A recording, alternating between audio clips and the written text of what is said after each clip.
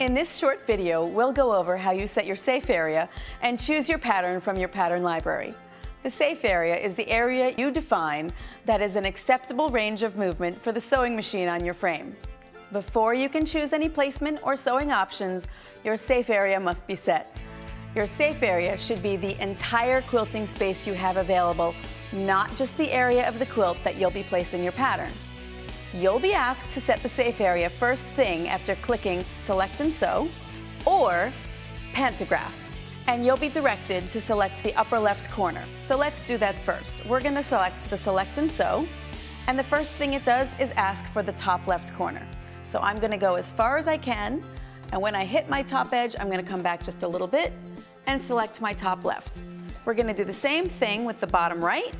We're going to come over gently until we hit the far edge, pull it down, and then in a little bit to select the bottom right. Next, we're going to select a pattern. There are over 200 patterns in the pattern library to choose from. We've got blocks, we've got continuous lines, we've got triangles, these are great for corners, and we've got border sets. We've also got a folder marked patterns that we can place any designs that you create.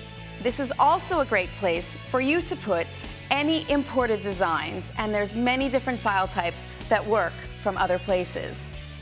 Today, I'm going to select a block pattern.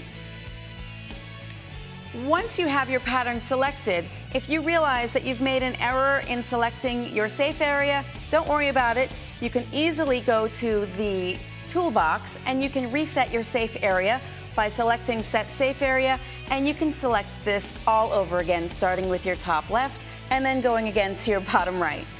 We can't wait to see what you create with your Dream Motion and your Dream Motion Pro, so don't forget to tag us at Brother Sews, and we'll see you again here real soon. Thanks so much.